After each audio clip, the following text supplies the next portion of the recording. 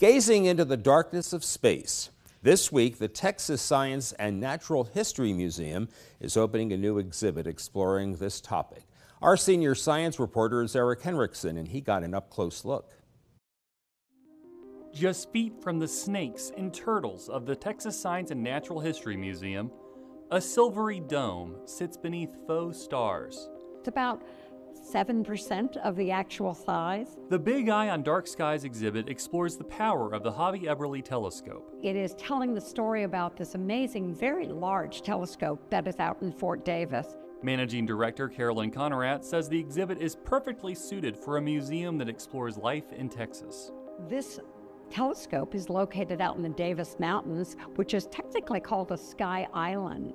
And so that's where there's a lot of wildlife. So Hobby-Eberly is what we use to work on the hardest astronomical problems. It's one of the biggest telescopes in the world. It has a 10-meter diameter mirror, so that's like 400 inches. McDonald Observatory Director Taft Armendroff says the telescope sees light that's traveled billions of years. We primarily use it to study cosmology, the study of the universe as a whole. Armendroff hopes that by bringing the scale model in the exhibit to Austin, he can help foster connections with people across the state. It's easy to get to the Texas Museum of Science and Natural History right here in Austin, right on campus, whereas it's more challenging to get to the observatory. Maybe some people will come here and see this and they'll be motivated to come to West Texas and see the rest of the observatory.